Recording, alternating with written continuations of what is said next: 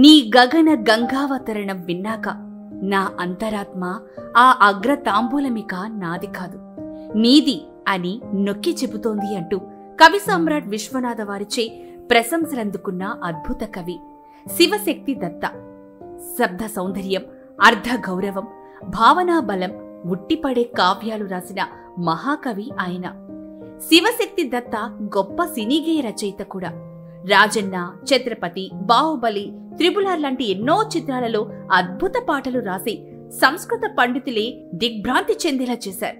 శివశక్తి దత్త కలంలో గగన గంగావతరణం, వైనతేయం లాంటి మహాకావ్యాలతో పాటు శ్రీమన్ మహాకాళి లాంటి పద్య శతక కావ్యం వెలువడి పండిత పామర జనావళి ప్రశంసలు పొందడం అతని సేముషి పాండిత్య సృజనాత్మక ప్రతిభకు నిదర్శనం.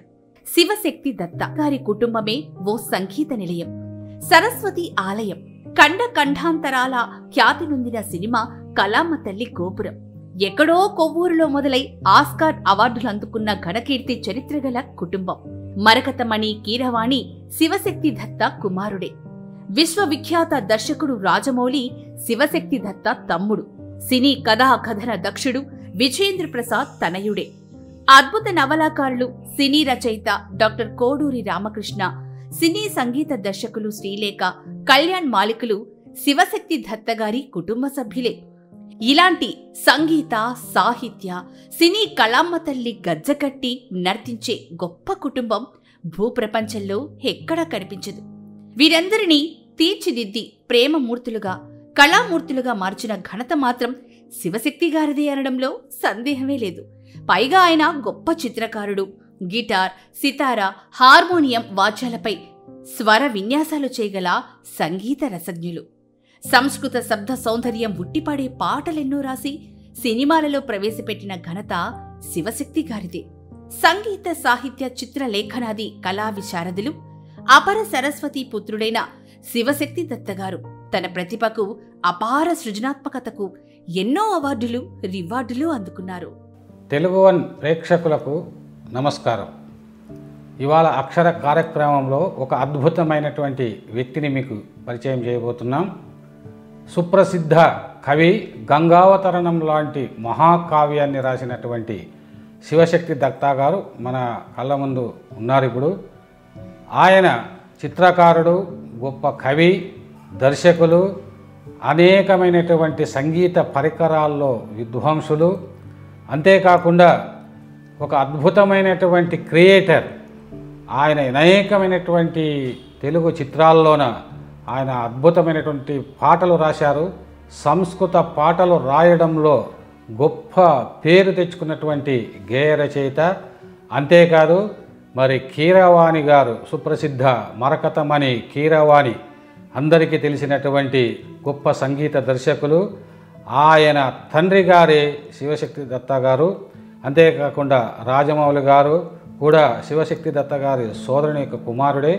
మరి ఎంతో బ్యాక్గ్రౌండ్ ఉన్నటువంటి, ఎంతో చరిత్ర కలిగినటువంటి ఒక గొప్ప కవి.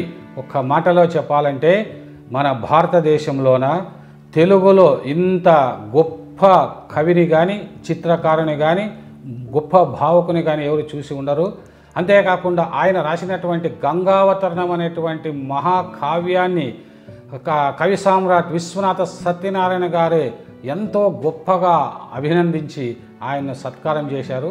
అటువంటి గొప్ప కవి, గొప్ప మహానుభావుడు మన మధ్య ఉన్నారు.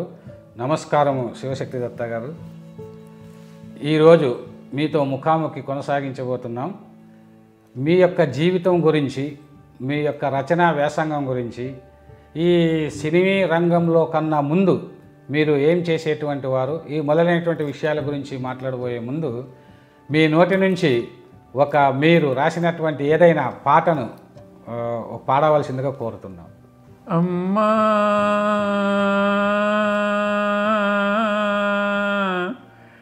అవని,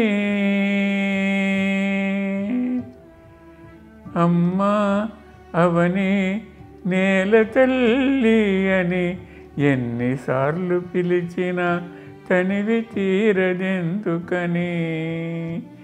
అమ్మా అవని నేల తల్లి అని ఎన్నిసార్లు పిలిచినా తనివి తీరదెందుకని. చాలా ధన్యవాదాలు గురువు గారు. ఈ పాటని ఎన్నిసార్లు విన్నా మాకు కూడా తనివి తీరదు. అగ్నిస్ఖలన సందగ్ధరిపువర్గ ప్రళయరత ఛత్రపతి, అగ్నిస్ఖలన సందగ్ధరిపువర్గ ప్రళయ ఛత్రపతి, జంఝాపవన గర్వాపహర వింధ్యాద్రిసుమధృత ఛత్రపతి, ఆర్తత్రాణ దుష్టద్యుమ్న ఛాత్రస్ఫూర్తి భీమష్మాపతి, శిక్షాస్ఫూర్తి స్థపతి. ఆహా, అద్భుతం. సంస్కృతం అద్భుతమైనటువంటి పద ప్రయోగాలు చేశారు. సంస్కృత భాషను మీరు నేర్చుకున్నారా గురువు గారు? నేర్చుకోలేదు, అదే వచ్చింది. సంస్కృతం నేర్చుకోలేదు, కానీ సహజంగానే భగవంతుని యొక్క కృపతో మీకు సంస్కృత భాష వచ్చింది. చాలా సంతోషం గురువు గారు. తర్వాత మీరు మీ జీవిత విశేషాల గురించి చెప్పండి. అంటే ఎక్కడ పుట్టారు, తల్లిదండ్రులు ఎవరు, తర్వాత మీరు ఎక్కడ చదువుకున్నారు, ఈ సినిమా రంగానికి ముందు ఏం చేసేటువంటి వాళ్ళు కొన్ని విషయాలు మా ప్రేక్షకుల కోసం తెలియజేయండి. నారాయణమూర్తి గారు అని వెలంకన్ని నారాయణమూర్తి గారు కొవ్వూరు, వారి వీధరుగే బడి, వారింటి వీధరుగు. ఆ బడిలో చదువుకున్నాను. ఆ మహానుభావులు నేర్పిన అక్షరాభ్యాసంతో ఆయనే నాకు మూల గురువు. ఆయన అక్కాలు నేర్పినప్పటికీ ఆయన ఒడిలో కూర్చోబెట్టుకుని బ్రాహ్మలో ఆయన భార్య అయ్యో అయ్యో అయ్యో సోదరాన్ని ఒళ్ళో కూర్చోబెట్టుకున్నారా అని అంటుంటే, అలా అనుకో, సరస్వతి నా ఒళ్ళో కూర్చోబెట్టుకున్నాను, నేను సరస్వతీదేవిని అన్నాను. ఆవిడ నేను లేచి వెళ్ళిపోయాక భర్త మీద నీళ్లు చల్లి లోపలికి రావటానికి. అటువంటి ఛాందస బ్రాహ్మణుల దగ్గరే నేను ఆ నారాయణమూర్తి గారికి ఎప్పుడూ నేను ఎప్పుడూ కృతజ్ఞుడిని ఉంటాను. వారు నేర్పిన ఫస్ట్ సెకండ్ స్టాండర్డ్ అంతవరకు. కానీ ఆయన నాకు ఆంధ్రనామ సంగ్రహం అనే ఒక బుక్ ఉంది, అందులో కొన్ని పద్యాలు కంఠస్థం చేయించారు. అది నాకు ఫౌండేషన్ ఆఫ్ మై లిటరేచర్. శివాలయం ఉండేది, అదే మా బడి. పొద్దున మా మాస్టర్ గారు అరుగు, మళ్ళీ సాయంత్రం ఎండబడుతుంది కాబట్టి ఇక్కడ షిఫ్ట్, పక్కనే శివాలయం, వారింటి పక్కనే శివాలయం. ఆ శివాలయం సాయంత్రం బడి. అందులో ఎక్కడ కావాలంటే అక్కడ కూర్చునే వాళ్ళం. నంది పక్కన, ఇంకో వాహనం పక్కన, ఆ గర్భాలయం కొంచెం ఎదురుగుండా, ధ్వజస్తంభం దగ్గర, అలా ఇష్టం వచ్చిన చోట కూర్చుని పాఠాలు నేర్చుకునేవాళ్ళం. అదొక గొప్ప అనుభూతి. పెర్హాప్స్ ఆ శివానుగ్రహం తెలియకుండా నా మీద అలా పడింది. శివాలయంలో కూర్చొని శివాలయంలో ఎడ్యుకేషన్ చాలా గ్రేట్. శివుని యొక్క అనుగ్రహంతో మీకు చాలా అద్భుతం. అది అద్భుతమైనటువంటి ఒక ఊహాశక్తి ఆ రోజుల్లోనే వచ్చింది. అది తర్వాత గురువుగారు మీరు ఈ ఎంతవరకు చదువుకున్నారు అప్పట్లో? ఇంటర్ డిస్కంటిన్యూ చేశా. ఇంటరు ఎక్కడ చదివారు? ఇంటర్ ఏలూరులో చదివా. ఎస్ఎస్ఎల్సి వరకు మా కొవ్వూరులోనే చదివా. ఇంటర్ అయిన తర్వాత మీరు ఇంటర్ అయిన తర్వాత ఇంటర్ కంప్లీట్ చేయలేదు. నన్ను పెంచుకున్న తండ్రి గారికి బస్ సర్వీస్ ఉంటుంది, మానేస్తే ఇంట్రెస్ట్ చదువు ఏదో చదువు ఎందుకు, బిఏ పాస్ అయిన వాళ్ళకి మన దగ్గర గుమస్తా కింద 80 రూపాయలు చేతికిస్తున్నాను నేను, ఎందుకు వచ్చి బోర్డు చదువు, బోర్డు డిగ్రీలు, హాయిగా మన బస్సులు చూసుకో. మాకు 16-17 బస్సులు ఉండేవి. వాటి మీద సూపర్విజన్ గల, చాలా చిన్న వయసు అది అయినా సరే, 18-19 ఏళ్ళు ఉండేవి. అయినా సరే బస్సులని చూసుకుంటూ, బ్రేక్ వచ్చినప్పుడు బ్రేక్ ఇన్స్పెక్టర్ దగ్గరికి వెళ్ళటం, వాటిని సామాన్లు ఉండటం, అంతా మొత్తం అంతా చూస్తుండేవాడిని. ఆ కలెక్షన్ అంతా నా దగ్గరే ఉండేది. చిన్న వయసులోనే ₹1,00,000 నా దగ్గర ఉండేది. But I never use to touch that money. నా అవసరాలకు ఎప్పుడు నేను దాన్ని తస్కరించలేదు, ఏమి చేయలేదు. నమ్మకమైన అలా ఉండే. అప్పుడు బాగా యవ్వనంలో ఉన్నారు కదా? యవ్వనం 19 ఏళ్ళు నిండి యవ్వనం. ఆ తర్వాత మరి మీరు సినిమా రంగం వైపు ఎలా వచ్చారు గురువు? సినిమాలు అంటే బ్రహ్మాండమైన ఇంట్రెస్ట్. అసలు నాట్ ఓన్లీ ఫస్ట్ ఆర్ట్ నేర్చుకోవాలని, ఆర్ట్ అదే చిత్రలేఖనం, మెడ్రాస్ స్కూల్ ఆఫ్ ఆర్ట్స్ అని ఉండేది. అయితే సినిమాలంటే ఇంట్రెస్ట్, ఆర్ట్ అంటే ఇంట్రెస్ట్. సినిమాలంటే మా నాన్నగారు పంపరు, మెడ్రాస్ పంపరు. మా నాన్నగారికి సినిమాల్లోకి వెళ్ళిన వాళ్ళందరూ భ్రష్టులు అయిపోతారని ఒక నమ్మకం, కాబట్టి పంపలేదు. అంటే పెంచుకున్న తండ్రి గారు కూడా, కన్న తండ్రికి కూడా నమ్మకం లేదు. అప్పుడు పారిపోయిన ఇంట్లోంచి పారిపోతే ఎల్ఎం బాబు అని పెన్ ఫ్రెండ్ ఉండేవాడు. ఆ పెన్ ఫ్రెండ్ దగ్గరికి వెళ్ళాను. అతను మళ్ళీ మర్యాదగా ఇంటికి తీసుకొచ్చి అప్పు చెప్పాడు. అప్పు చెప్తే మా నాన్నగారు సరే తీసుకెళ్ళు అని చెప్పి ఈసారి మర్యాదగా నాకు డబ్బులు ఇచ్చి అన్నీ ఇచ్చి school of art, Madras school of ఆర్ట్స్లో చేర్పించారనమాట. చేర్పించిన తర్వాత అక్కడ ఒక సంవత్సరం ఉన్నా. అప్పుడే ఎన్టీఆర్ పరిచయం అయింది, ఏఎన్ఆర్ పరిచయం అయింది. ఎన్టీఆర్ ఇంటికి ఎప్పుడు కాలుతుంటే అప్పుడు వెళ్ళిపోయేవాడిని. ఎందుకు అంటే నేను చదివే స్కూల్లో, ఆర్ట్ స్కూల్లోనే కుదరవల్లి నాగేశ్వరరావు అని ఒక కుర్రోడు ఉండేవాడు. ఫస్ట్ ఎంట్రన్స్ ఎగ్జామినేషన్లో ఆ కుర్రోడు నా పక్కన కూర్చున్నాడు.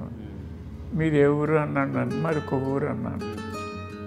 మీది ఏ ఊరు అంటే మాది నెమ్మకూరు అన్నాడు.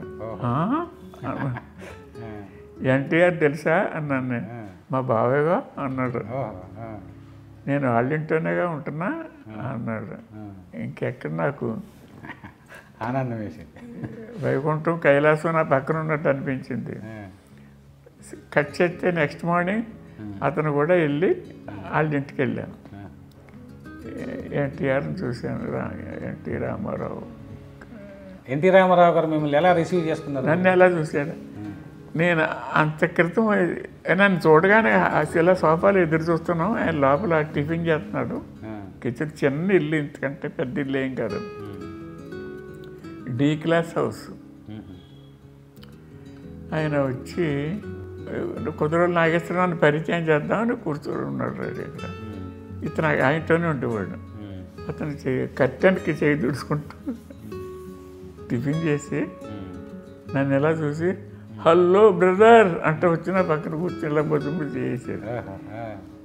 నేనే ఆశ్చర్యపోయాను, ఏంటి హలో బ్రదర్ అని ఇలా వచ్చేస్తున్నాడంటే జస్ట్ ఒక అంతకు నెల 40 రోజుల ముందు మన రాయలసీమ కరువు కోసం, కరువు నిమిత్తం సినిమా స్టార్లు అందరూ కలిసి ఊరు తిరిగి తెలుసు కదా అది. తెలుసు. ఆ సందర్భంగా కొవ్వూరు వచ్చినప్పుడు నేను ఆయనకి 2 పెయింటింగ్లు బహుమతి చేశాను. సాయంత్రమే ఫంక్షను. అప్పటికప్పుడు మన ఆ సైజులో డ్రాయింగ్ వేసి 2 పెయింటింగ్లు వేసి అవి పట్టుకెళ్ళా. మా రాయలసీమ కరువు నిధిని కలిసి ఆయన చెప్పేసి ఉపన్యాసం చెప్పి వాళ్ళు 4-5 గుమ్మడి గారు, పుండరీకాక్షయ్య, ఎన్టీఆర్, ఇంకెవళ్ళో కోడూరు రచ్చయ్య అని ఒక ఆయన, అందరూ జోళ్ళు పట్టుకుని ఇలా తిరుగుతున్నారు. ఇలాగా స్టేజ్కి దగ్గరలోనే కూర్చున్నాను. అలా తిరుగుతుంటే ఏంటి ఆయన నా దగ్గరికి వస్తే బాగుండు, ఆయన నా దగ్గరికి వస్తే బాగుండు. బికాజ్ ఏ రోకే వెళ్ళిపోతాడో తెలియదు. నేను ఇలా కళ్ళు మూసుకొని ఇలాగ, నా పక్కన మా తమ్ముడు బోసుకున్నాడు. ఆ బోస్ కూడా నువ్వేం బాధపడు, ఇక్కడికే వస్తాడు అని చెప్పేవాడు. అలాగే వచ్చాడు ఆయన. ఇలా రాగానే లేచి నుంచి తను పెట్టి నేను వేసిన బొమ్మలు 2 బొమ్మలు ఇచ్చారు మీరు. 100 రూపాయలు ప్లస్ ఈ 2 పెయింటింగ్లు ఇచ్చాను. ఆయన ఎలా చూసుకున్నాడో వండర్ఫుల్ అన్నాడు. రాశారు. అయిపోయింది. అంతా కలెక్షన్ అంతా అయిపోయి స్టేజ్ ఎక్కి ఇక్కడ ఎవరెవరు మొత్తం డబ్బంతా ఎంత వచ్చిందో చెప్పి ఇక్కడ ప్రత్యేకంగా ఒక అభిమాని ఉన్నారు. ఏంటి ఆయన నాకు 100 రూపాయలు ఇచ్చారు. 100 రూపాయలు ఇచ్చి ప్లస్ ఈ 2 బొమ్మలు ఇచ్చారు. ఈ బొమ్మలు నేను ఆక్షన్ పెడుతున్నాను అన్నాడు. Very good, very good. ఎంత కొన్నారు ఇప్పుడు? రే 100 ఒకటి 100, ఒకటి 100, ఒకటి 50. కొనుక్కున్నారు. ఒకటి 100, ఒకటి 50. పెండియాల రంగారావు గారు అబ్బాయి ఒకటి కొన్నాడు, కృష్ణబాబు అని అతని పేరు. అంటే 150కి కొన్నారు, మీరు ఇచ్చిన 100, 250 ఆ రోజుల్లోనే రాయలసీమ. అప్పుడు ఆయన మొత్తం కలిపి అనౌన్స్ చేశాడు అనమాట, ఇంత డబ్బు నాకు ఇచ్చారు ఆయన చెప్పిన. స్టేజ్ మీద పిలిచి భుజం చేసి, అప్పుడు కెమెరాలు ఫోటోలు లేవు, ఆ స్మృతిని రికార్డ్ అయ్యి లేదు నాకు, బట్ మా ఇంట్లో అలా ఉండిపోయింది. ఆ తర్వాత నేను మెడ్రాస్ వెళ్ళినప్పుడు కుదరవల్లి నాగేశ్వరం చెప్పాను కదా, అతను పక్కన కూర్చున్నప్పుడు అంటే మా బావేగా అన్నాడు కదా, కట్ చేస్తే వాళ్ళ ఇంటికి వెళ్ళాను నేను. అప్పుడు అతను నా దగ్గరికి వచ్చి హలో బ్రదర్ అని ఎలాగన్నాడు. ఈ గత ఇన్సిడెంట్ని బట్టి అతను అలా అన్నాడు అనమాట. అది మొదలు ఎప్పుడు కావాలంటే అప్పుడు వాళ్ళ ఇంటికి వెళ్ళివ్వండి నేను, సొంత ఇల్లులాగే ఉండేది. తర్వాత షూటింగ్లకు కూడా వెళ్ళేవాడిని, ప్రీవ్యూలు అని ఉండేవి, ప్రీవ్యూలు అవి ప్రత్యేకంగా కొంతమంది మనం చూసే ఆహ్వానితులకు మాత్రం, అందులో నేను ఉండేవాడిని. ఒక సినిమాలో రావణ బ్రహ్మ క్యారెక్టర్ చదువుతాను, ఆ సినిమా చూస్తూ గ్యాప్లో నా పక్కన వచ్చి కూర్చున్నాడు. అలా అలా చూస్తుండడు అని వచ్చి నా పక్కన కూర్చునివాడు అనమాట. ఆయన అంత క్లోజు. రామారావు గారిని దగ్గర కూర్చున్నప్పుడు మీరు ఎలా ఫీల్ అయ్యారు? చెప్పేది మాటలతో చెప్పగలమా? ఒక పెన్నిది మన ఎంత ఇదా, ఎంత అదృష్టం నాది అని అనుకునేవాడిని అంతే. రామారావు గారు గురువు గారు అంత సాన్నిహిత్యంగా రామారావు గారి ఇంటికి మీరు వెళ్ళేవారు, అంత సాన్నిహిత్యంగా ఉన్నారు. ఎప్పుడైనా మరి సినిమా రంగంలో రమ్మని మిమ్మల్ని ఆహ్వానించారా రామారావు గారు? నన్ను సినిమా రంగంలో రమ్మని అనేవారు. ఇక్కడ ఉండిపోండి, మీకు రూమ్ ఇస్తాను, వాళ్ళ ఆఫీసు ఉంటుంది, ఇది మీదే, ఇక్కడ ఉండండి మీరు నన్ను.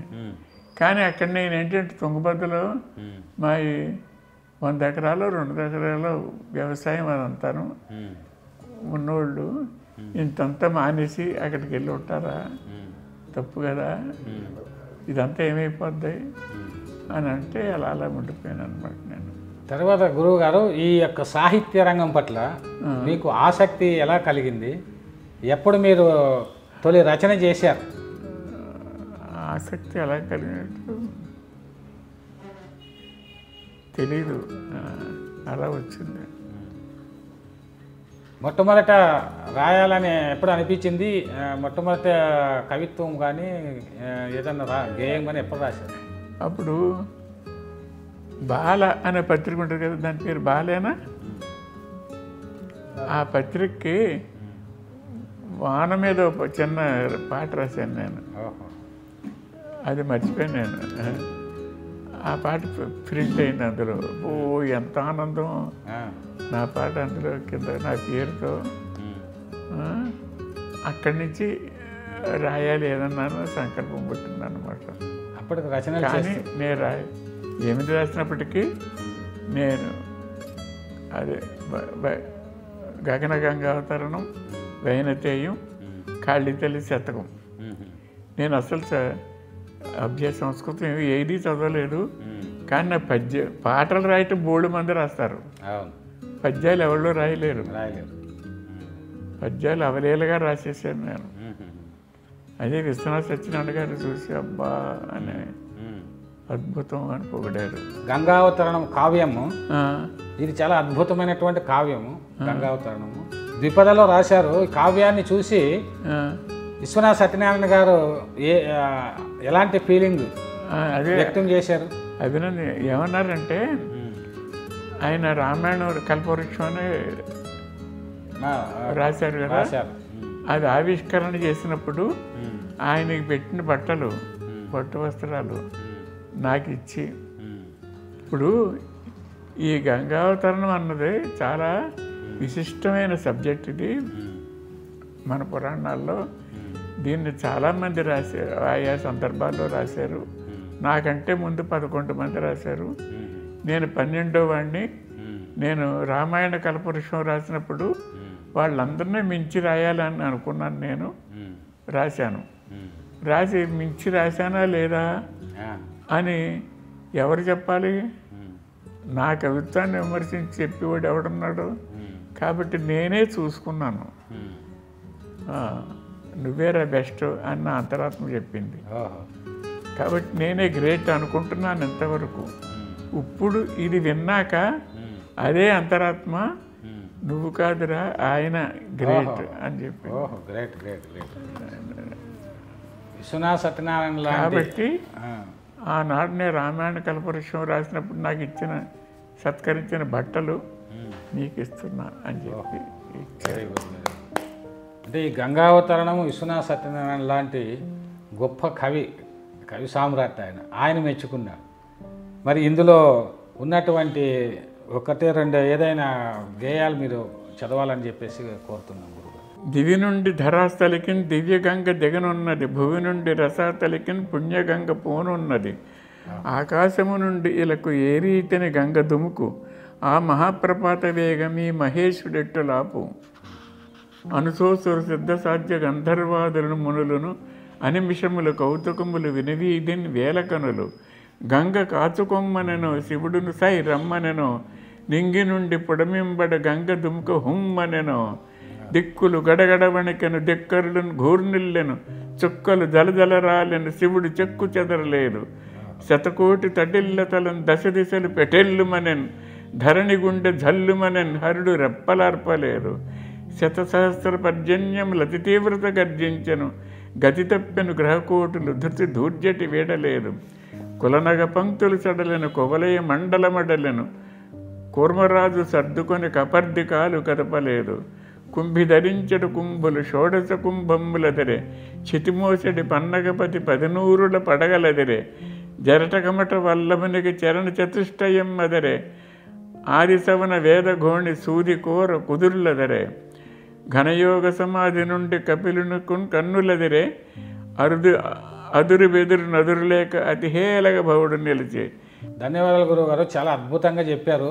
93 ఏళ్ల వయసులో మీ కంఠం అద్భుతం. అసలు ఆ సంస్కృత పదాలు మీరు చదువుతూ ఉంటే ఒళ్ళు జలధరించిపోయింది. ఈ వయసులో మరి అద్భుతమైనటువంటి శబ్ద సౌందర్యం ఉన్నటువంటి ఒక గొప్ప కావ్యాన్ని మీరు గానం చేస్తూ ఉంటే చాలా పరమశివుడే తాండవం చేసినట్టుగా అనిపించింది నాకు. అంటే ఇంత శబ్ద సౌందర్యము అర్థగౌరవము ఉన్నటువంటి ఈ కావ్యము మీరు ఏ వయసులో రాశారు? ఎందుకు రాయాలనిపించింది? 36 ఏట రాశాను.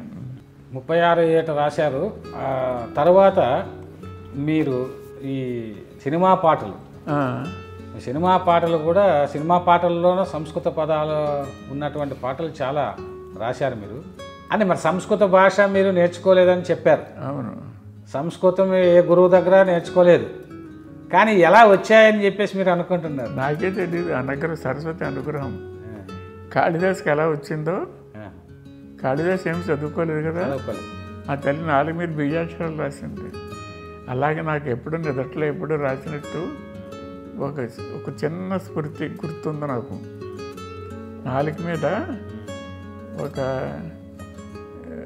క్లీమ్ అని రాసినట్టు నా కళలో చూశాను నేను. ఆ తర్వాత మీరు అనేకమైనటువంటి చిత్రాలు, అంటే ఈ చిత్రకళలో ఒక మహాద్భుతాలు సృష్టించారు. అనేక దేవతల ఫొటోస్, అనేకమైనటువంటి ప్రకృతికి సంబంధించినవి. కానీ ఈ చిత్ర కళ మీకు ఎలా వచ్చింది? ఎవరైనా గురువు దగ్గర నేర్చుకున్నారా, లేకపోతే అది సహజంగా వచ్చింది?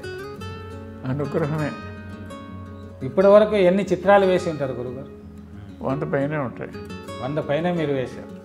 అంటే ప్రకృతి అంతా మీరు దర్శించి అది చూశారు కదా? చూశాను. మీ చిత్రాలు అన్ని మహాద్భుతాలు అనిపిస్తాయి. ఇటు ఒకవైపు చిత్రకళ, మరోవైపు కావ్య రచన చేస్తున్నారు, ఇంకోవైపు అద్భుతమైనటువంటి సినిమాలకు పాటలు రాస్తున్నారు, ఇన్స్ట్రుమెంట్స్ వాయించేవాడిని. తర్వాత అదే ఇన్స్ట్రుమెంట్స్ వాయిస్తున్నారు. ఏ ఇన్స్ట్రుమెంట్స్? గిటార్ వాయించేవాడిని, వీణ వాయించేవాడిని, గిటార్ వాయించేవాడిని. అన్నీ మానేసాను. ఇప్పుడు అన్నీ కాలక్రమంలో మర్చిపోయాను. అంటే ఇక్కడ ఒక ప్రశ్న గురువు గారు, మీరు గిటార్ వాయించేవాళ్ళు, సితార వాయించేవాళ్ళు, ఈ సంగీత కళ మీ నుండి మీ తనయుడు కీరవాణి గారికి వారసత్వంగా వచ్చింది అని భావించవచ్చా? అందులో డౌటే లేదు. నేనే నేర్పాను చిన్నప్పుడు. ఓహో, స్త్రీలకే నేనే నేర్పాను. ఓహో, వాళ్ళు గొప్ప సంగీత దర్శకులు భవిష్యత్తులో అవుతారని మీరు ఆ రోజుల్లో ఊహించారా? అద్భుతమైన టాలెంట్ కీరవాణిది. ఒకసారి ఇలా చెప్తే మళ్ళీ చెప్పేసేవాడు, అదే ట్యూన్ అయ్యి. సో నేను నేర్పినట్టు నేను అనుకుంటే తప్పు, ఓన్లీ తాళం తెరిచాను అంతే నేను. గ్రేట్. చిన్నప్పుడు హార్మోనియం కళ్ళు మూసుకు వాయించేవాడు ఇలాగా. ఆ తర్వాత అది కూడా ఆ హార్మోనియం టవల్ వేసి, టవల్, ఆ టవల్ మీదే వాయించేవాడు అనమాట. సామాన్యం కాదు. చిన్నప్పుడు 5-6 ఏళ్ల వయసులో కప్పు గ్లాసుల్లో నీళ్లు పోసి జలతరంగు వాయించేవాడు. ఆయన అన్ని సారీగమ్మ పదాన్ని సార్ని ట్యూన్ చేసుకుని పెన్సిల్తో కొట్టుకుంటూ ఇలాగా అలా వాయించబడ్డాడు. 3 ఏడో 4 ఏడో. 5 ఏళ్లకే సంగీతం పైన అంత ఆసక్తి అనురక్తి ఉండేది. అంటే మీరు గమనించి మీరు నేర్పించారా ఏమన్నా కొన్ని పద్యాలు కానీ? కొంచెం నాకు హార్మోనియం నేర్పాను. నేర్పడం ఇందాక చెప్పాను కదా, ఓన్లీ తాళం తెరవటమే అంతే. చిన్ననాడు అలా నేర్పించారు. ఆ తర్వాత అంత గొప్ప దర్శకుడు అవుతారు, అంతర్జాతీయ ఖ్యాతి పొందుతారని ఊహించలేదు మీరు. తర్వాత మీరు ఈ కవిత్వము ఇలా పుస్తకాలు రాస్తూ వచ్చారు కదా గురువు గారు. ఈ సాహిత్య నేపథ్యం కూడా మీ వంశంలో అంటే మీ పిల్లల్లో ఇంకా ఎవరికైనా అది అబ్బిందా? మా తమ్ముడు రామకృష్ణ కూడా రాస్తాడు. రామకృష్ణ గారు నవలలు కూడా రాశారు కదా మీ తమ్ముడు గారు. గౌతమి అవతరణం అని, గోదావరి ఎలా పుట్టింది, గౌతముడు ఎలా తీసుకొచ్చాడు, భగీరథుడు గంగని తీసుకొచ్చినట్టే గౌతముడు కూడా గోదావరిని తీసుకొచ్చాడు. ఆ కవితను రాశాడు. ఆ తర్వాత మీరు కూడా వైనతేయం అని రాశారు కదా గురువుగారు ఈ పుస్తకము. ఈ వైనతేయం అనేటువంటి ఈ పుస్తకంలో ఉన్నటువంటి కథాంశం ఏమిటి? ఇది కూడా గంగావతరణం స్టైల్లోనే రాశారు. దీని వెనుక ఉన్నటువంటి నేపథ్యం ఏమిటి? గరుత్మంతుడు తల్లి దాస్యాన్ని చేశాడు కాబట్టి నాకు ఇష్టం చిన్నప్పటి నుంచి. ఆ ఒక్క పాయింట్, మాతృదాస తల్లి అంటే నాకు చాలా ఇష్టం. 2 తల్లులు, నాకు కన్న తల్లి, నన్ను పెంచిన తల్లి 2 ఉన్నారు నాకు. వాళ్ళిద్దరంటే నాకు దేవతలతో సమానం. నాకు మాతృభక్తి ఎక్కువ, నాకు పితృభక్తి కూడా ఉంది. పితృభక్తి నేను దత్తుడిని. మా నాన్నగారు తమ్ముడు, వాళ్ళకి సంతానం లేదు, ఎన్నాళ్ళు ఉన్నా. అందుకని ఆయన భార్య అంటే నా తల్లి. అమ్మ అంటాను, ఆవిడ దగ్గరే పెరిగాను నేను. 9వ నెలప్పుడు నా కన్నతల్లి దగ్గర నుంచి ఆవిడ నన్ను తీసేసుకుంది. నాకు 9 నెలలు ఉండగా ఆవిడ మళ్ళీ గర్భం ధరించింది. సో నన్ను చూడలేకపోయేది. వేవిళ్ళు అంటారు తెలుసా, ఒక గదిలో అలా పడుకుని ఆహారం లేకుండా అలా ఉండేది మా అమ్మ. అప్పుడు నన్ను జారదీసి తన దగ్గర పెట్టేసుకుంటే అలా అలవాటు అయిపోయింది. ఇంకివ్వలేదు. ఇవ్వకుండా ఈడ నా కొడుకు అని చెప్పి దాన్ని శాస్త్ర ప్రకారంగా దత్తత స్వీకారం కూడా జరిపించుకుందనమాట. సో అలా తిరిగాను అక్కడ నేను. ఈవిడ్నే అమ్మ అనుకునేవాడిని, కన్నతల్లిని పెద్దమ్మ అని పిలిచేవాడిని. తెలియదు నాకు. అలా ఈ యొక్క కథలో వైనతేయం అని ఎందుకు పేరు పెట్టారు? ఈ కథ ఏమిటి? వినత కొడుకు వైనతేయుడు, వినతాసుతుడు వైనతేయుడు అని అర్థం. ఆయన చరిత్ర కాబట్టి దాని వైనతేయం అని పేరు పెట్టాను. ఓకే గురువుగారు, చాలా చక్కగా చెప్పారు. అదేవిధంగా తర్వాత మీరు శ్రీమన్ మహాకాళిక అని ఇంకొక శతకం రాశారు. ఇందులో చిత్రాలు కూడా మీవే ఉన్నాయి. చాలా అద్భుతమైన చిత్రాలు గీశారు. ఇందులో కూడా చాలా అద్భుతమైనటువంటి పద్యాలు రాశారు. ఇందులో ఇతరులు ఉన్నప్పుడు అవన్నీ ద్విపదలే. అవి ఈ పద్యాలు ఎలా వచ్చినాయో నాకే తెలియదు, నాకు రాయండి. అదే గురువు గారు, దీంట్లో అంటే ఇది శతకము, భాస్కర శతకము మాదిరి ఉంది. ఇందులో భాస్కరుడు ఎలా రాశారో ఆ విధంగా ఈ శతకం ఉంది. ఇందులో మీరు ధన ద్రవ్యార్జన రక్షణ పరతను సంప్రాప్త సౌభాగ్యము జనతాశక్తిను భోజనాదుపరి భోజనాదుపరి భుక్తాయాస సంత్రస్తిను జననీ నిన్మరతున్ పునఃస్మరణ భాగ్యం బియ్యవే కాళిక అని చాలా అద్భుతంగా. అంటే సంపాదనలో పడిపోయి నేను మర్చిపోవచ్చు, సంపాదించిన దాన్ని అనుభవించడంలో పడి నేను మర్చిపోవచ్చు, భోజనాలు అన్నిట్లో మర్చిపోవచ్చు. కానీ నిన్ను మర్చిపోకుండా నువ్వే జ్ఞాపకం చేయాలమ్మా, నాకు పునఃస్మరణ భాగ్యం బియ్యవే, నువ్వే నాకు జ్ఞాపకం చేస్తూ ఉండాలి అని. ప్రతిపద్యం కూడా అలాగే ఉంది గురువుగారు. ఇందులో ఆపద కలిగినప్పుడే కదా అంచో పరమేశ్వరి స్వజన వత్సల హే కరుణాన్ అని ఇట్లా అద్భుతమైన కోపము చందకమ్మ శిశు ఆకలి తాళ్ళని వేడనే కదా చేపులు బొట్ట తల్లి పిలుచు జగదంబ మదంబ కాళిక. అంటే కష్టాలు వచ్చినప్పుడే నన్ను స్మరిస్తారా, మంచిలో ఉన్నప్పుడు నన్ను మర్చిపోతారు ఎదవల్లారా అని అనుకుంటున్నావేమో. ఇది సహజం కదమ్మా. ఒక శిశువుకి అందరికంటే ముఖ్యం తల్లే. అయినా వాడు ఆకలి వేసినప్పుడే అమ్మా అంటాడు, లేకపోతే మామూలు ఆడుకుంటూ ఉంటాడు, అంతే కదా, అంతే అని. అదేవిధంగా కర్తవు నీవు సర్వభువనస్థ చరాచర జీవజాతి కింద అనే పద్యం కూడా చాలా అద్భుతంగా ఉంది. ఎంత అద్భుతంగా కర్తవు నీవు సర్వభువనస్థ చరాచర జీవజాతి కింద అని కాళికాదేవి గురించి మీరు అద్భుతంగా రాశారు. అదేవిధంగా భర్తవు నీవు జగంతర విస్తృత పాండిక్రోటికి కర్తవు నీవు అఖిలాండ భవాండ మహాండ రాశి కర్తవు మూడు మూర్తులు నటింతు వేడుక మీర కాళిక. ఆహా, ఎంత అద్భుతంగా రాశారు. సృష్టించేది నువ్వే, పెంచేది నువ్వే, హరించేది నువ్వే, మూడు రూపాల్లో నువ్వు నాకు చేస్తున్నావు. అదేవిధంగా ఎక్కడ నుండి వచ్చితిమి, ఎక్కడ పుట్టితిమి, ఇక్కడ ఉంటిమి, ఇంకెక్కడికి ఎగువారలము, ఇక్కడికెయ్యేది శాశ్వతం బటన్, ఎక్కడికక్కడే బ్రతుకు బందెలు దొడ్డిగా చేసుకొంచు మేమక్కట మోక్ష మార్గం మరయందనలేము కదమ్మ కాళిక. మీకు ఎంత జ్ఞాపక శక్తి. ఎక్కడున్నప్పుడు ఏదో ఇక్కడికి ఇదే శాశ్వతం అనుకుంటూ ఉంటాం మనం. దీంట్లో చాలా మీరు ఒక తాత్వికతను, జీవిత సత్యాలను, ఒక అద్భుతమైనటువంటి ఒక ఆ రోజుల్లో సుమతి, వేమన, అదేవిధంగా ఏనుగు లక్ష్మణ కవి, వీళ్ళ స్థాయిలో ఇది నాకు ఈ పద్యాలు చదివిన తర్వాత భాస్కర శతకములో ఆయన ఎలా రాశాడో అంతకన్నా ఎక్కువగా చాలా స్పష్టంగా అద్భుతంగా ఉందనిపించింది. ఇది జనాభాల్లోకి వెళ్ళాలి.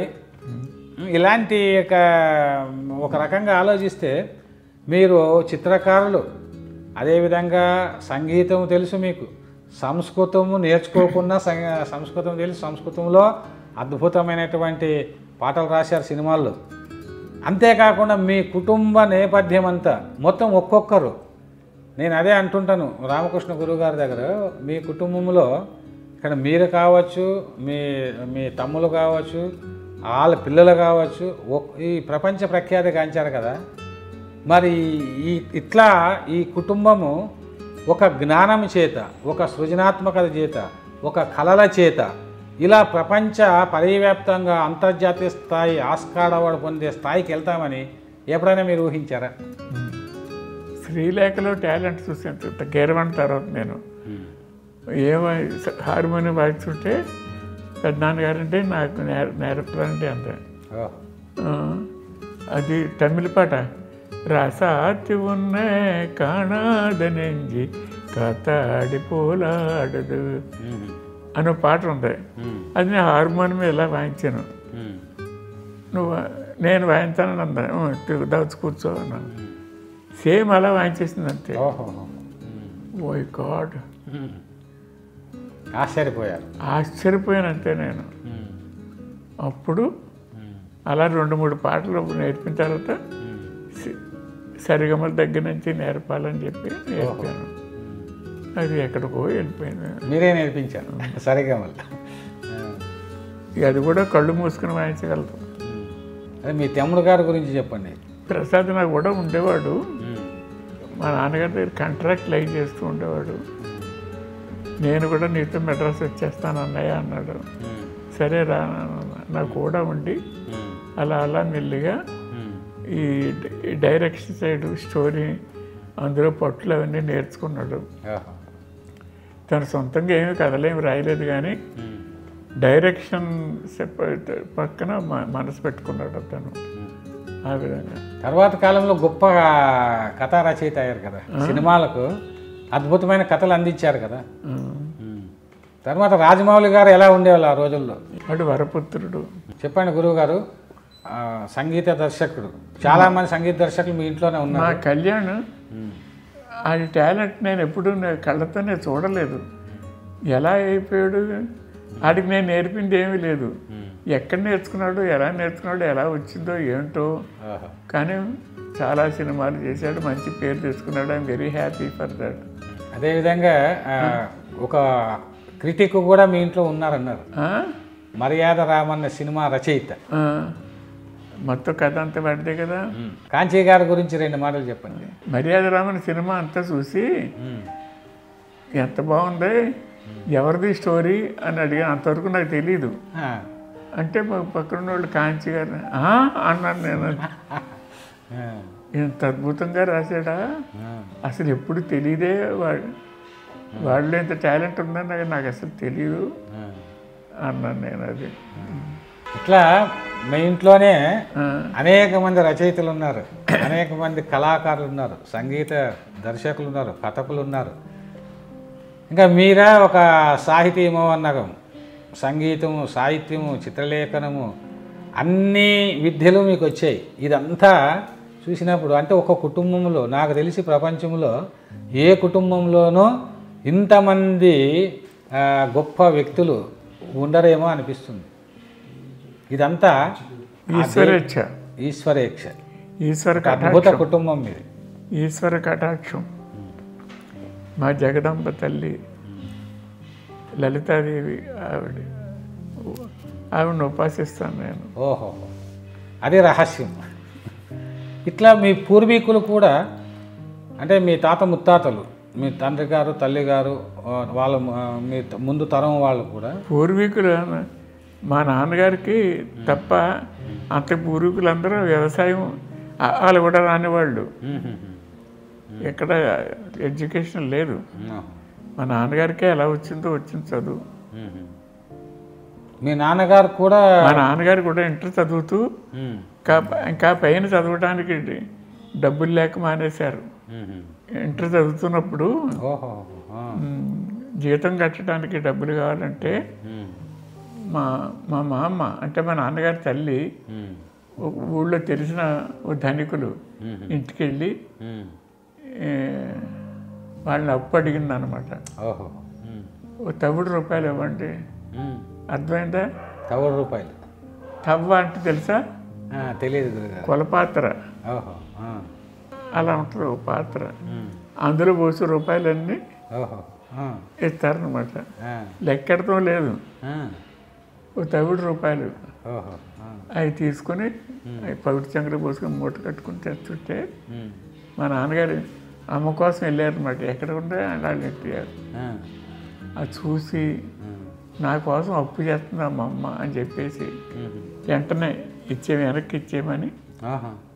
అప్పుడు ఏదైనా పని చేయాలి నేనని చిన్న చిన్న కాంట్రాక్ట్లు, చిన్న చిన్న అలాగే పెద్ద కాంట్రాక్ట్ అయిపోయారు. పెద్ద ఈస్ట్ వెస్ట్ గోదావరిలో మా నాన్నగారి హైయెస్ట్ బిగ్గెస్ట్ కాంట్రాక్టర్. అంత పేరు తెచ్చుకున్నారు. మా నాన్నగారు ఎక్కడ టాలెంట్ ఉన్నా ప్రోత్సహించేవారు, డబ్బులు ఇచ్చి చదువుకోమనేవారు అందరినీ. చాలా మందిని చదివించారు మీ నాన్నగారు అని విన్నాను. మా నాన్నగారు చాలా గొప్ప వ్యక్తి, చాలా గొప్ప వ్యక్తి. మా అమ్మ అంతే. ఆయన తగ్గ సతీమణి. మా అమ్మ పేరు అచ్చాయమ్మ, నాన్నగారి పేరు అప్పారావు గారు. నేను పొద్దున్న ఫోటో దండం పెట్టుకుంటా. మా నాన్నగారు అమ్మ. ఈ ఫోటో నేనే తీసా.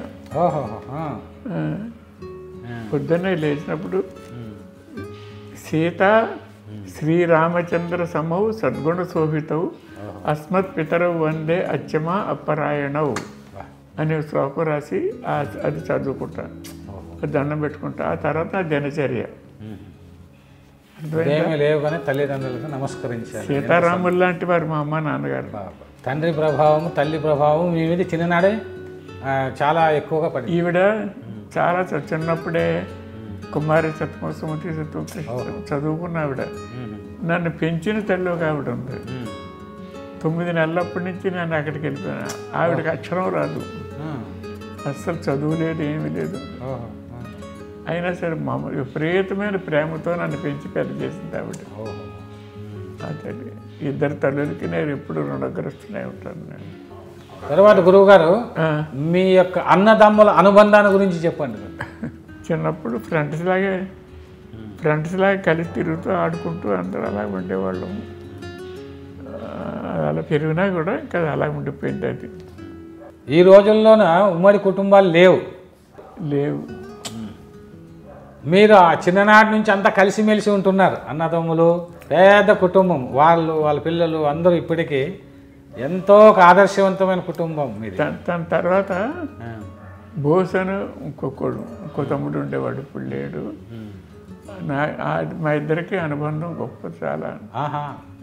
నేను ఎక్కడుంటే అక్కడ ఉండేవాడు. నేను మెడ్రాస్ వెళ్తే వచ్చేసేవాడు. నేను బాంబే వెళ్తే అక్కడే ఉండేవాడు. బాంబేలో 5 ఏళ్ళు ఉన్నా. జేజేస్కూల పాఠశాల ఆడుతున్నాడు, అక్కడే ఉండేవాడు. అంతే. అంత ఇష్టం నేనంటే. మా తమ్ముడు బోస్ అంటే చంద్రబోస్ అట్లా ఏమైనా ఉండేదా? సుభాష్ చంద్రబోస్ అని ఆయన అనేవారు, కానీ అసలు పేరు సుబ్బారావు, వెంకట సుబ్బారావు. నా పేరు వెంకట సుబ్బారావే. మీరు శివశక్తి నేను పెట్టుకున్న పేరు. మీరు పెట్టుకున్న తర్వాత మీరు వేరే పేరుతో కూడా ఈ తండ్రి గారి పేరు నాది, తల్లిగారి తండ్రి పేరు మా తమ్ముడి బోస్తి. అర్థమైందా? అర్థమైంది. ఆయన మా అమ్మ తండ్రి. ఓహో.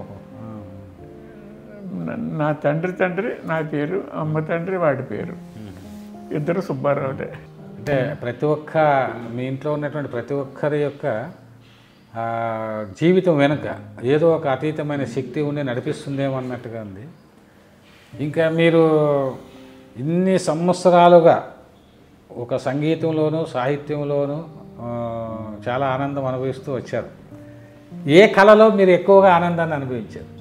2 ఇష్టమే, 3 ఇష్టం. సంగీతం ఇష్టం, సాహిత్యం ఇష్టం, పెయింటింగ్ ఇష్టమే.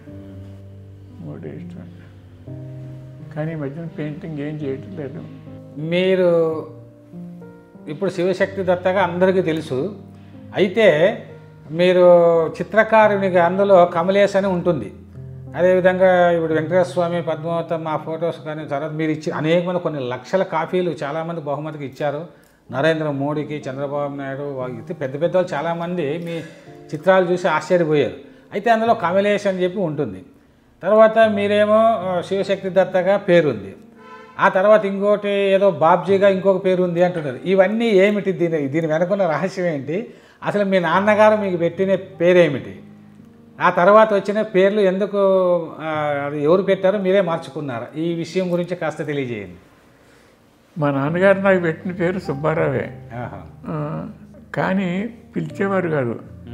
తండ్రి పేరు పిలవకూడదు అని చెప్పి బాబురావు అని అలా అలవాటు చేసుకున్నారు. మాట ఇంట్లో ఫ్యామిలీ అందరూ మా తండ్రులు పేరు, వాళ్ళ పిల్లలు, వాళ్ళ పేరు అందరూ బాబురావు అనే పిలిచేవారు. బాబు అంటే తండ్రి కదా. సో ఆ తండ్రి బదులు సుబ్బారావు అని పిలవకూడదు మనం అని బాబురావు అని చెప్పారు. నాకు సుబ్బారావు అంటే ఇష్టం ఉంటుంది. నాకు బాబురావు అంటే పేరు చాలా ఇష్టం. సో అలా కొన్నాళ్ళు ఫ్యామిలీ. దాన్ని మెడ్రాస్ వచ్చినప్పుడు దాన్ని బాబ్జీ అని పెట్టుకున్నాను 1 సంవత్సరం. తర్వాత బాంబే వెళ్ళినప్పుడు అక్కడ కమలేష్ అని చెప్పాను అందరికీ. ఎందుకు పెట్టాను నాకు మీరే పెట్టుకున్నారు? నేనే పెట్టుకున్నాను. ఆ తర్వాత శివశక్తి దత్తగా ఎప్పుడు మారారు? భక్త ప్రహ్లాదుడు అంటాడు, కమలేషు చూడని కన్నులు కన్నులే అంజని ఓ పాట ఉంటుంది భాగవతంలో. కమలాక్ష నచ్చింది. ఆ పేరు నచ్చింది నాకు, కమలేష్ అని పెట్టుకున్నాను నేను. చాలా ఇప్పటికీ కూడా చాలా ఇష్టం నాకు ఆ పేరు. మా తమ్ముడికి దివ్య దృష్టి ఉండేది. పూర్వజన్మలో ఎన్నెన్నో చెప్తుంటేవాడు. మా బోస్ తమ్ముడు, నీ పేరు శివదత్త అని చెప్పాడు అనమాట. అలా కొన్నాళ్ళు నడిచిపోయింది. శివదత్త అని మార్చేసుకున్నాను. ఎక్కడ పెట్టినా సంతకం పెట్టినా అన్నాయి. ఆ తర్వాత నేను మా తన పేరు శక్తి అని చెప్పాడు దివ్య దృష్టిలో. సో తర్వాత నేను మా తమ్ముడి పేరు కలుపుకున్నాను. మా తమ్ముడికి నా మీద ఉన్న భక్తి ప్రేమ కలిపి వాడి పేరు కూడా నేను చేర్చుకుని శివశక్తి దత్త అని పెట్టుకున్నాను. శివదత్త అని చెప్పి పెడతాను ఫస్ట్. నేను శివశక్తి దత్తగా మార్చుకున్నాను. శివశక్తి దత్తగానే మంచి పేరు, అదే స్టాండర్డ్ అయిపోయింది. అది ఇప్పుడు బాహుబలి కానీ త్రిపులార్ కానీ విశ్వవ్యాప్తం కావడానికే ఆ యొక్క పేరే కారణమైంది. ఇది మీ యొక్క పేర్లలో ఉన్నటువంటి రహస్యం అని, మీ పేర్ల వెనుకున్న రహస్యం. గురువుగారు, ఎన్టీ రామారావు గారు మిమ్మల్ని బాబ్జీ గారు అని పిలిచేవారు. ఆ తర్వాత మీరు బాంబే వెళ్ళిపోయి అక్కడ కమలేష్ అని చెప్పి పేరు చిత్రకారునిగా. యాక్చువల్గా చిత్రకారుడు శివశక్తి దత్త అనేది చాలామందికి తెలియకపోవచ్చు, కానీ ఆ పెయింటింగ్స్ అన్నిటిపైన ఉండేది కమలేష్. కాబట్టి అట్లా మీరు కమలేష్గా కూడా మీ చిత్రాలు వేశారు, ఎక్కువ చిత్రాలు మీ పేరు. తర్వాత మీరు ఎంతోమందికి అంటే మహానుభావులకు మీ చిత్రాలు ఇచ్చారు. అందులో కంచి పరమాచార్యులకు కూడా మీరు ఇచ్చినట్టుగా విన్నాను. ఆ సందర్భం గురించి కొద్దిగా తెలియజేయండి. పరమాచార్యులు గారికి యుద్ధాన్ని తీసుకెళ్ళినప్పుడు ఆయన లోపల పూజ చేసుకుంటున్నారు. ఆయనకి ఇద్దామని చెప్పి బయట అలా జారేసి అలా పెట్టాం. ఆయన పూజ అంతా అయిపోయిన తర్వాత బయటికి ఇలా వచ్చి ఆ రెండు చూసి అలాగే సుమారు పావు గంట సేపు చూశారు. చూసి ఎలా వచ్చినాయి ఇక్కడికన్నా, అదిగో వారు మిమ్మల్ని మీకు చూపించుదామని తీసుకొచ్చారు అన్నారు ఆయన శిష్యులు వాళ్ళు. అంటేనే మళ్ళీ ఇలా చూసి సాక్షాత్ ఆ కొండ మీద నుంచి ఇక్కడికి ఇలా వచ్చి నన్ను అనుగ్రహించడానికి వచ్చారా అన్నట్టున్నారు అని మౌన భాషలోనే. అంటే ఆయన శిష్యులు అలా చెప్పి అంతరికి అయ్యాక ఇవి అన్నారు. అప్పుడు ఆయన శిష్యులు, స్వామి ఇవి నాకు ఇస్తారా అని అడుగుతున్నారు అని బరస్ట్ అయిపోయారు. ₹1,00,000 ఆయన కానుక పెట్టినా తీసుకోరు, వాళ్ళ దగ్గర పెడితే వెళ్ళిపోతారు. అలాగా ఇవి నాకు ఇస్తారా అని అడుగుతున్నారు. వెళ్ళే ముందు వీళ్ళందరూ ఆయన ఎలా వస్తారో దండం పెట్టకండి, నమస్కారం స్వీకరించడం కూడా దోషం. ఎవరన్నా దండం పెడితే ఆయన తినే పిడికిడి అటుకులు అవి కూడా మానేస్తారు. రోజు ఆయన ఆహారం పిడికిడి అటుకులు. ఎవరన్నా దండం పెడితే ఆ అటుకులు ఆ పరిహారం కోసం అటుకులు మానేస్తారు. కాబట్టి ఎవరు దండం పెట్టకండి, చేతులలో పెట్టు కూర్చోండి మరి పదే పదే చెప్తుంటారు అందరూ. అయినా అప్రయత్నంగా అలా వచ్చేస్తుంటాయి చేతులు. ఆ పరిస్థితిలో ఇవి నాకు ఇస్తారా అని ఆయన అడగటం ఎంత గొప్ప విషయం, మహాద్భుతం మీ జీవితంలో. చాలా సంతోషం గురువుగారు. అనేక విషయాలు ఇప్పుడు 93 ఏళ్ళ వయసులో ఇంతసేపు కూర్చొని ఒక సరస్వతి పుత్రుడు మీరు, ఒక కళా సరస్వతి, పుంభావ సరస్వతి మీరు. ఇంతసేపు మీ జ్ఞాపకాలు ప్రపంచానికి తెలియాలి అనే ఒక మంచి ఉద్దేశంతోనే ఈ యొక్క ఇంటర్వ్యూ చేయాలని మీ ఇక్కడికి రావడం జరిగింది మీ ఇంటికి.